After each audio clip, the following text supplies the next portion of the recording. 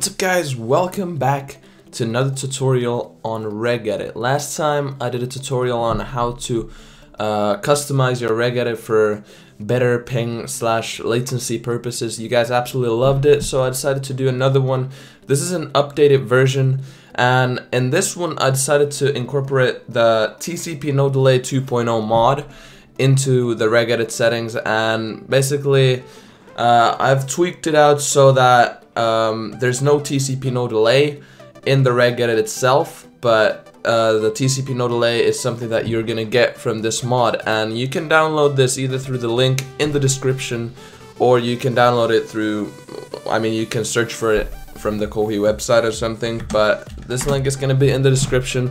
And what you want to do here, you want to wait until this loads. Don't press any of this. There might be an ad like download from here, but don't do that. Just press skip ad, and there's the download, and then you just press that. It might put you to like a random page of like casino or something, I don't know, but you press keep, and it's gonna say TCP no delay mod jar 2.0.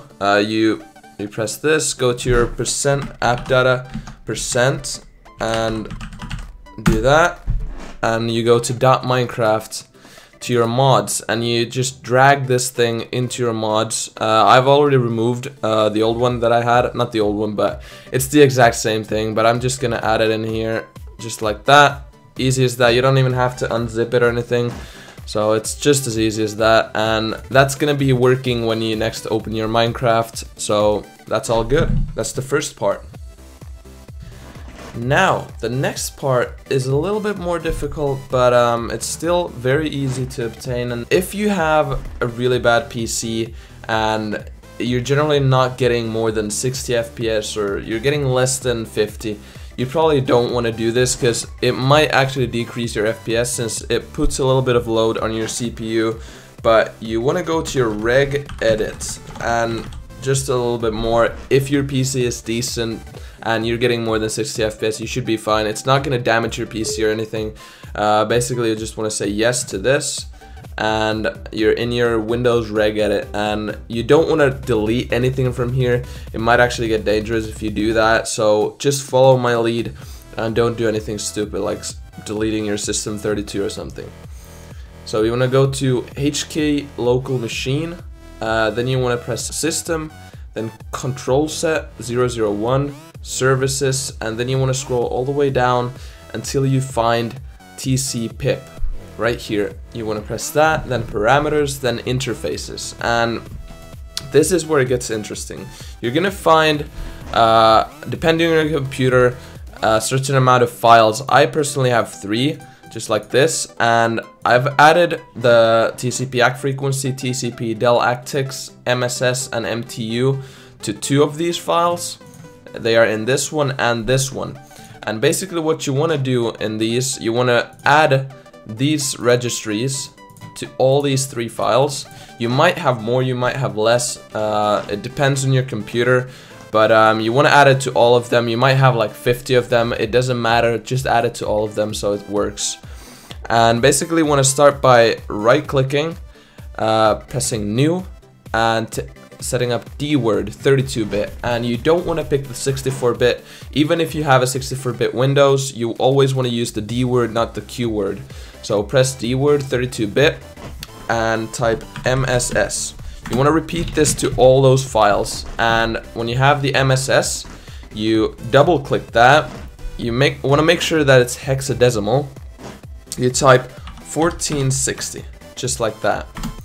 Then you want to repeat this to all of these, but I've already done that. Then you want to take the next one, again dword 32-bit, then you want to type MTU, press enter, double click that, and you want to type 1500. These are values that basically determine how the code works, and I'm not exactly sure what they do, but they're just values for the registry, so you just want to type those.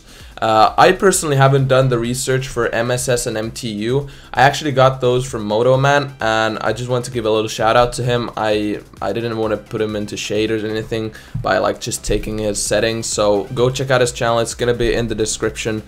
But these next two things I actually, well, I didn't invent, I found them out by myself, and they're gonna be, again, D word 32-bit.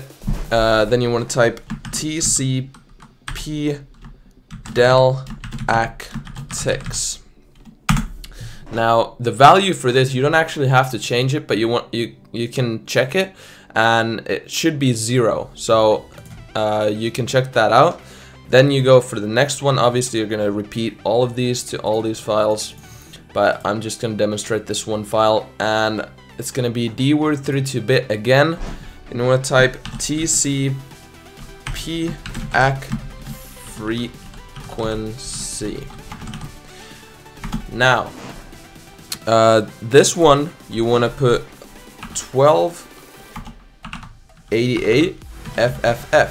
That's gonna be the value. And I found out that this value is pretty much the sweet spot from a lot of different sources. A lot of people actually agree that this is the best setting. For me, I've noticed that this setting makes you deal a decent amount of knockback towards another Minecraft player, but still makes you take a little less knockback. So I think that's the sweet spot. Another setting that I'm not actually going to share now, but something that I used to use, was where basically both players didn't take any knockback, because this actually affects the knockback that the player that's fighting you is gonna take. So the other setting pretty much made it so that the other player didn't take any knockback and you didn't take any knockback. So I personally didn't like that, but you guys can do your research and maybe find out how you do that. But I don't really recommend doing that, because it kind of ruined the game for me for a long time. But that's pretty much gonna be all you have to do in the Regedit settings. Obviously you repeat these steps to all of these 3 files here, or more depending on your computer. But yeah, that's pretty much it. And make sure, guys, you don't delete anything from here, anything that might be important. Everything here is probably important, and you might mess up your internet settings or something like that if you delete some of these files. So be careful, and hopefully you're gonna get better latency. Tell me in the comments below how you succeeded, and obviously like the video if you see any difference, or if you just enjoyed the tutorial. I will see you guys in the next episode. Bye.